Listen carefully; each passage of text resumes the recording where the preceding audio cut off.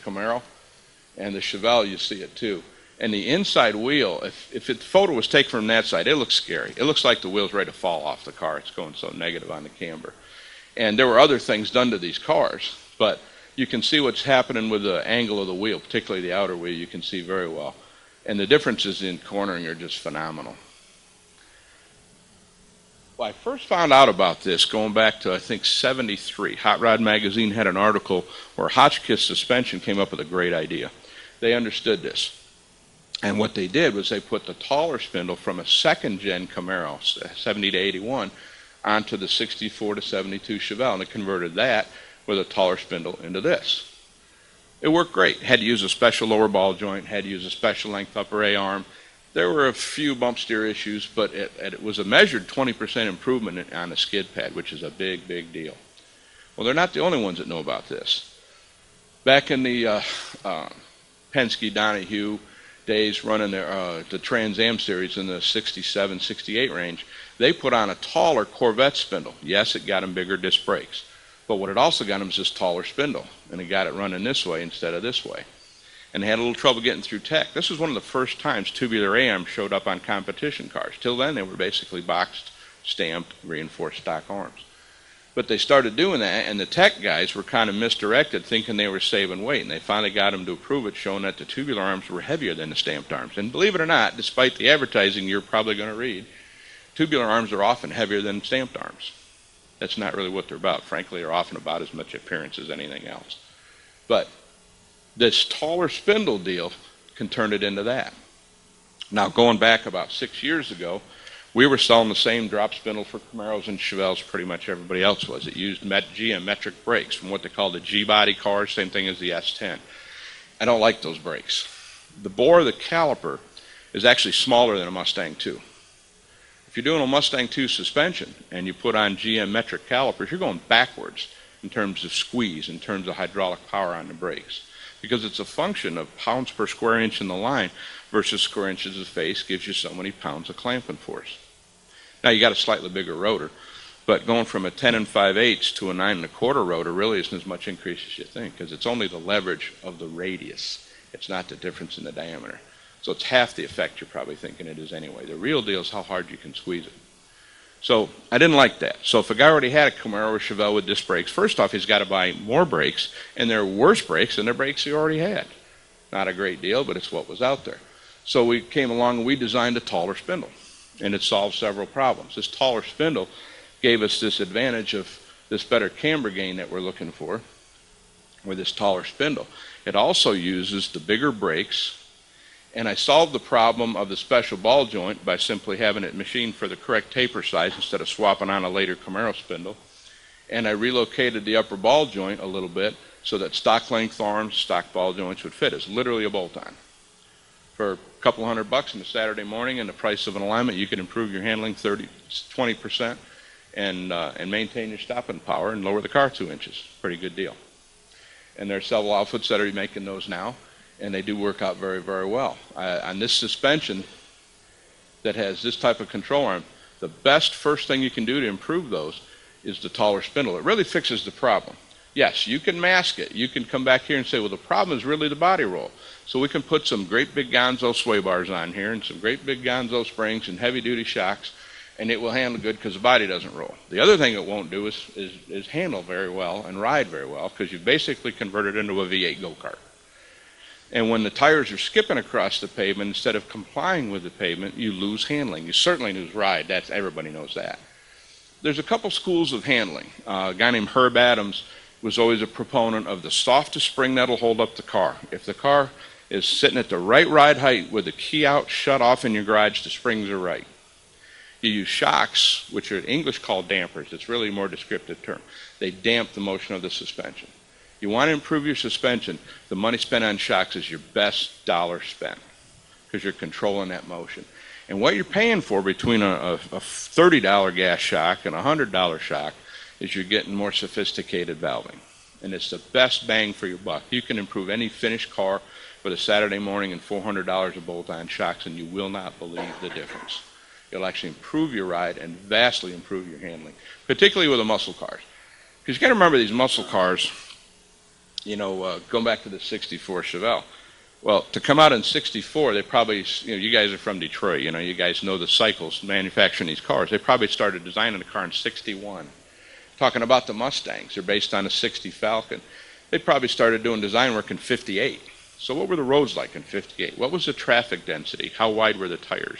You had 3.5 inches of nylon-based bias ply tires. And now we put 9-inch wide radial sticky tires and wonder why they don't work so well.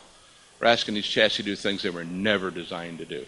And yes, they do have geometry shortcomings, but at the time they designed the car, it didn't matter. It was just fine. Just like my Falcon, going back to that, with a 6-cylinder motor and skinny, probably 630, 670, 13 tires, bump steer wasn't an issue. Well, we went out to those great big wide 7 inches worth of rubber on those road hugger bias belted tires we all ran back then. 8,000 miles later, I got bald tires. Bump steer matters. Skinny tires masks a lot, but skinny tires also cost you traction. And you can't turn and you can't stop if you don't have traction.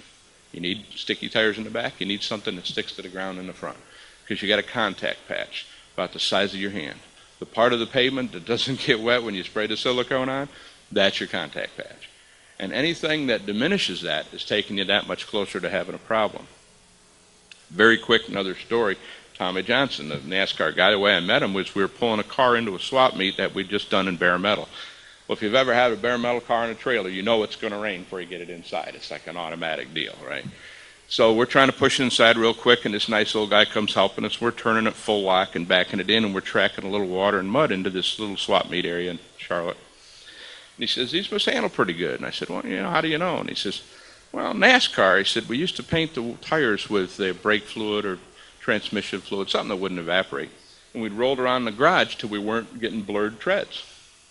Because we knew if we were blurring the tread, we were skidding the tire. We were overheating the tire, wearing the tire, and losing traction.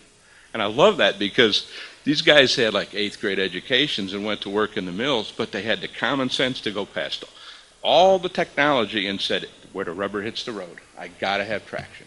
And if my suspension lays down a nice clear tread, it's doing its job. Doesn't matter who you bought it from. Doesn't matter who painted it, how pretty it is. It's all about putting the tire down on the road. So always remember that. That's very, very important. And anything you do that diminishes that is going to get you that much closer to trouble. That's how I learned about bump steer. That's how I learned about reverse Ackerman. All these kind of things. Now, that's a lot I've thrown at you in just a few minutes. Everybody?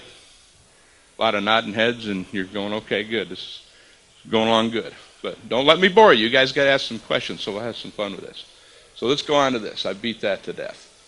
Okay. Tall spindle, we talked about that. Ackerman, this comes up all the time.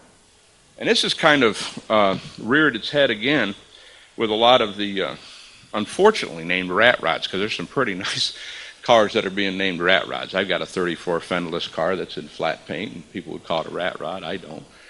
I think it's a matter of being built right. But when you turn that axle around, I see some young guys here, you may be into this deal.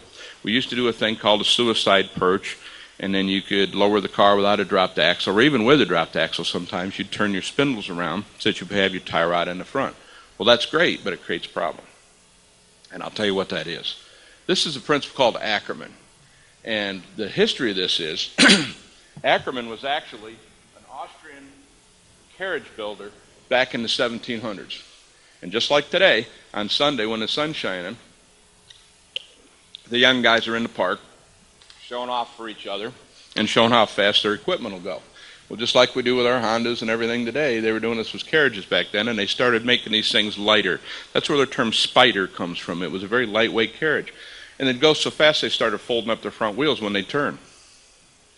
Okay, what happened was Mr. Ackerman found out the problem was if you simply pivoted the axle, it didn't go through the turn right. And he developed this technology. And if you make a line through your lower ball joint or the kingpin pivot, doesn't matter, draw it to the center of the rear end, and very simply, if your tie rod is on that line, if it's forward, if it's a front steer, it needs to be outboard of the ball joint, you see. If it's rear steer, it needs to be inside of the ball joint. That's really it.